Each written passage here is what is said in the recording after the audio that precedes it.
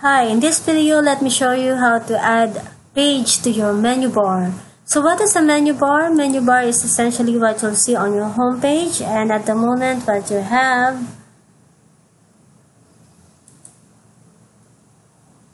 are the about page, your offering, your upcoming events, your testimonials, and contact. You can add changes here or add a new page by using this at the top. Okay, you can copy it, but you see here. But there is a much detailed one. Let's go to dashboard. Go to pages. And add this new command at the top. It will be much easier to add a page by cloning or duplicating an existing page on your website. This way, all the elements, settings, and layout are already copied to your new page. And editing is much easier for you.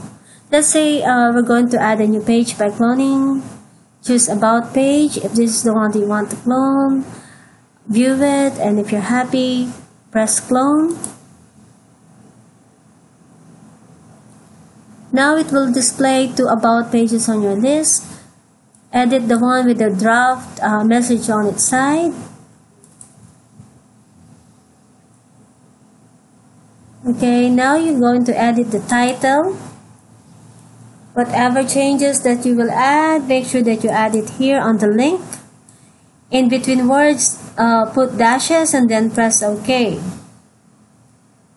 Scroll down, you'll see the plugin that we added. Is the WP Bakery Page Builder. This is the most ideal plugin that we use because it allows us to make changes or update or make an update to a page or to your post very easily, because it shows us exactly how it's displayed in the front end. What it means, what you see on your site, it will be exactly the same layout here in the admin side. So if you want to add new element, you can press this add new element icon. It will then display all the elements that you can add to your new page, such as text block, message box, Facebook icon, single image, whatever elements that you want to add to that new page. You have all the freedom to choose it. Okay, in editing a content from a copied content from your original page, you can click this pencil-like icon here. It will open up the content. You can now make changes to the content. You can make it as a header or heading, make it a paragraph, make it bold, italize, make a list from bulleted and numbered, black code, and change alignment from left, centered, and right. You can also insert a link by copy or highlighting the relevant word and click this, add the URL, and then press apply. Once you add a hyperlink, it will redirect your audience to a new page or to a new attachment such as video, PDF, or any recordings. But also you can add media here by clicking this. It will open up to your media library. It will show all your existing files, or upload a new file from your computer.